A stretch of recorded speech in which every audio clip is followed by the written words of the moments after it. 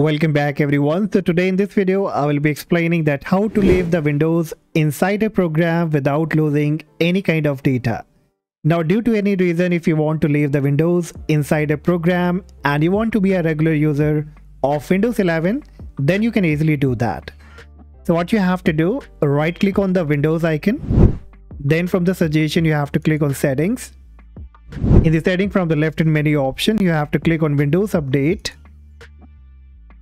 And here you will find Windows inside a program. You will have to click on it.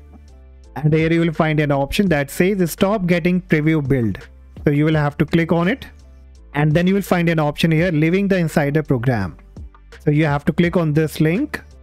Choose any browser from which you want to open it. And here it says leave the Windows insider program. And says leave the program now. You must log in to leave the program. So click on login. And now here you have to log in with the same user account from which you have joined the Windows Insider program. So that's what you need to be careful. Even you can check on the very right hand top once you are signed in. And finally you will be getting the option of leave the program now. So click on it. And it will say we are sorry to see you go. So you have to click on stop receiving Insider preview build. And after that again you have to right click on the Windows icon, go to settings.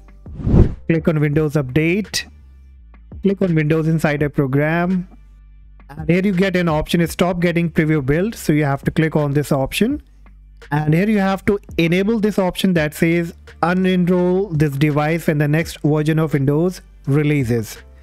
Simply enable this option, and then finally you will have to restart the computer. So let me quickly go ahead and restart it. And once the computer gets restarted, now again right click on the Windows icon. Again click on settings. Click on Windows Update. Click on Windows Insider Program. And now if you look over here, it says stop getting preview build.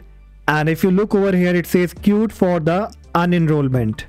Okay, so it has been queued and it may take some time. So you will have to wait. Probably you will be getting an email, or automatically in few days only it will be successfully leaving the Windows Insider program.